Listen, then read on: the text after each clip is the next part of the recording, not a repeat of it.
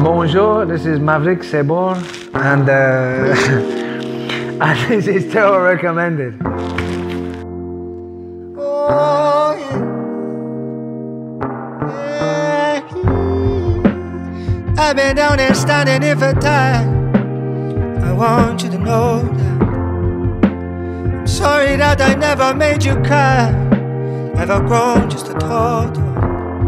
Yeah, we changed, let's be honest.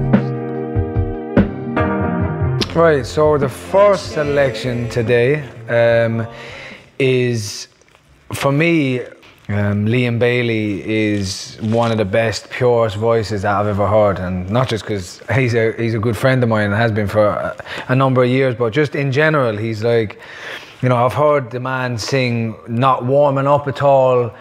Might have been on a mad night out or a couple of nights out in the nights before and still come on and sound as pure and as raw and as just straight to the heart as I've ever heard any kind of singer. The only other singers that I've heard that have kind of matched up to him have been legends, you know, and he definitely comes into that category. And this record, we were just chatting earlier on about how much they put out, El Michel's Affair, you know, like 3 records a year or something, we were guessing. And it's just a beautiful blend of both.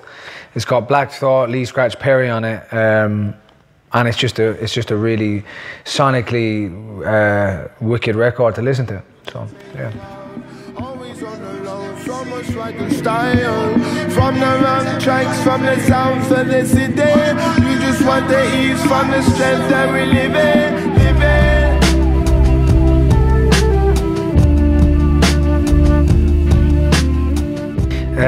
The second record I've picked up is a record that I haven't actually heard in full, which is why I picked it up.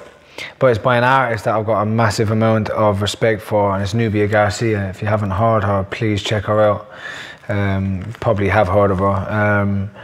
And she's just a brilliant, captivating musician. If you've ever heard any of her music or seen her live, she sings with her instrument. You know, very few players over the years are able to, I'm a vocalist, so I love singers, but very few players over the years are able to sing through their instruments, in a sense, if, you know, carry the emotion. And everything I've ever heard from any of her live sessions to any of her shows or any of the music I've ever heard has always carried that same amount of emotion in it, which again is a rare thing to have. So Nubia Garcia, so awesome move. And we move, sorry.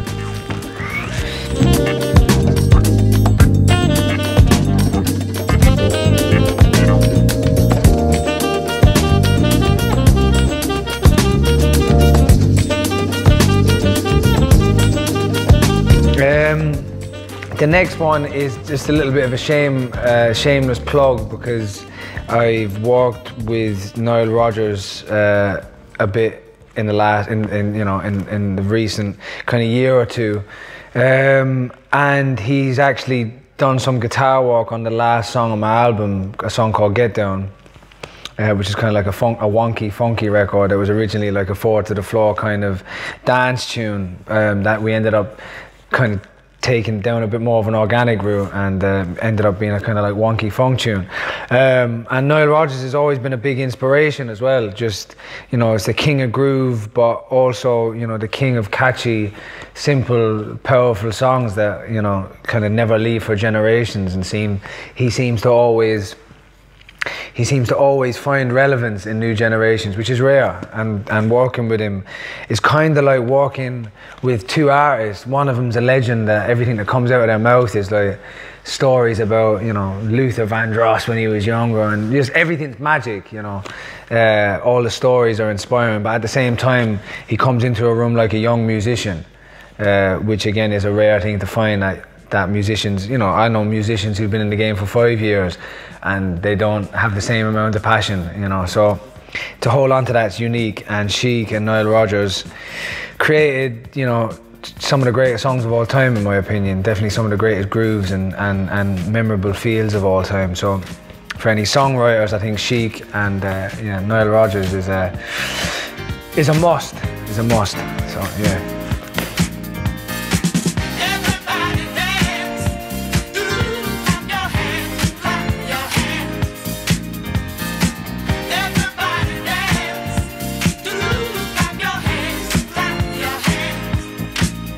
The reason I picked up this record, I don't actually know this artist and I don't know this record, and I went to it because it was in the Irish independent category.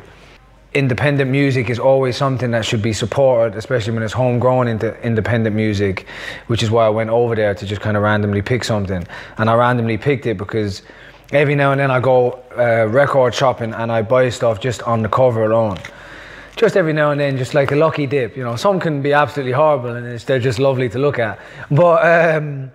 But yeah, I picked this up because I just loved the artwork at the front. I love the photo and his choice of font at the back, which is just stuff that wins me over. So hopefully the record sounds good as well, which I'm sure it will.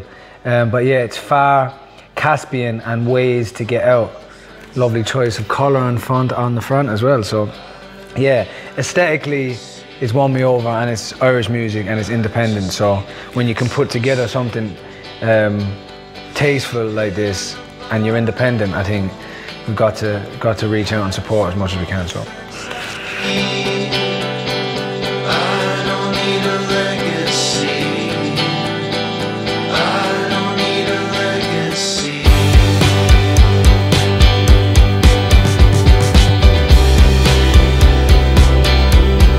The last one is